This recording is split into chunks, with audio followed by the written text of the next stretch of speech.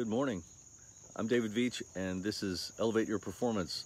Again, remote from Baltimore, where I'm taking care of the grandkids. So a little shorter one today.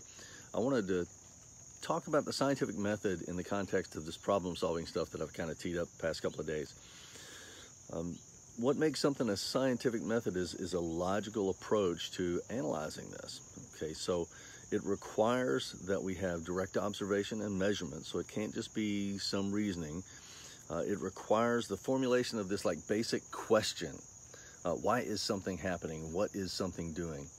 And then developing a hypothesis, which is just a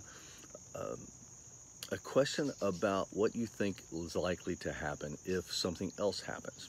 Right? We develop this hypothesis, and then we test that hypothesis. So to make something a scientific method piece and to make scientific method problem-solving work, it requires you to think through what might happen and then test to see if that in fact does happen.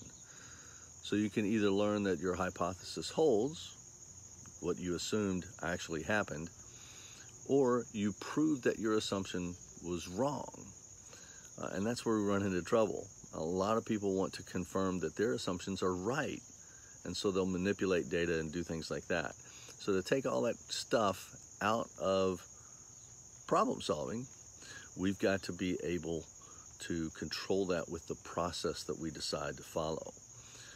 I'm going to be talking a lot more about this, particularly as it relates to countermeasures and how we propose a solution and how we evaluate the solution to see which one is actually going to be most effective. So we're trying to build some creativity and some real skill in problem solving by keeping it based in the scientific method.